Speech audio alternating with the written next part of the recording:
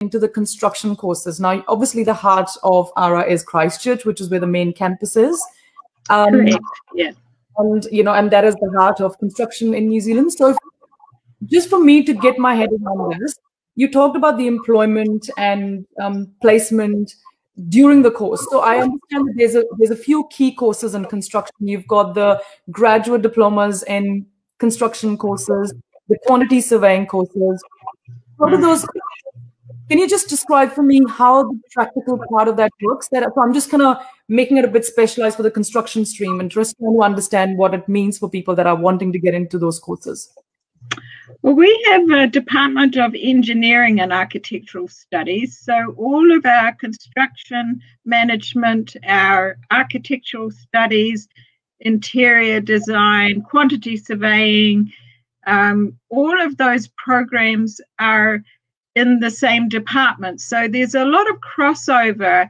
And if you come down to visit our campus and you enter that department, it is the most modern building you can imagine. And a lot of the construction styles are evidenced in the building. So the building itself is a teaching place.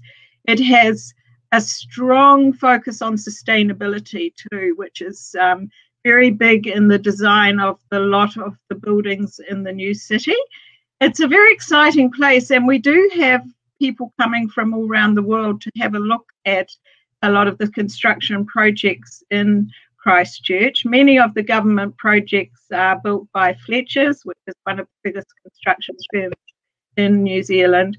There's a lot of other construction companies in Christchurch, and one of the biggest ones, Lee's Construction, is actually run by a graduate of ARA from a few years back. So there's a lot of success stories, and we have some really strong relationships into those industries.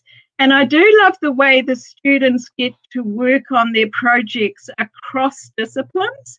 So they may be working on the same research project, and you'll have the interior design students working on the design aspect, interior wise. You'll have quantity surveyors that are measuring up the quantities of everything that's needed for the construction project.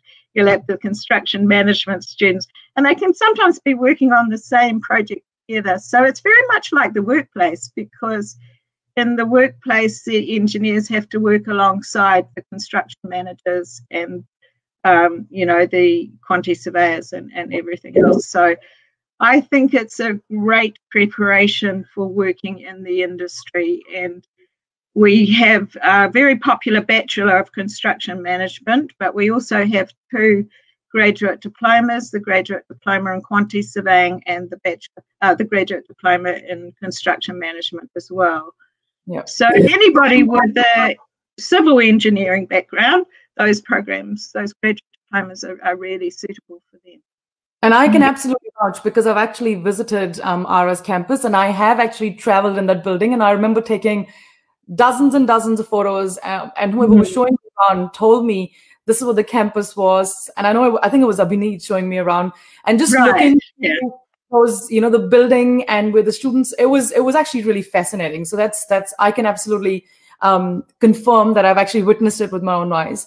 So just for those of you that are listening, I mean, I want to start off with the construction courses, and as Beth has said, they've got the Graduate Diploma in Construction Management, the Graduate Diploma in Quantity Surveying, and the Bachelors of Construction, which has got specializations in Quantity Surveying and Construction Management. And those of you that do know, these courses do have outcomes that lead into the skill shortage areas. So you can become a quantity surveyor, you can become a construction project manager, and all of these occupations do sit in the skill shortage areas in New Zealand. So that's fantastic. It's a tremendous advantage, because in Christchurch, one of the issues we are facing is quite an ageing population, even compared to some other cities in New Zealand of, you know, similar major cities. Our population is more of an ageing population. It may be something to do with the South Island, I'm not sure. But we do know that the research that we had done shows that we are going to be short of workers by 2030 as more people retire. So there is definitely in the medium to long term, there will definitely be these shortages. And also, the government has got shovel-ready projects.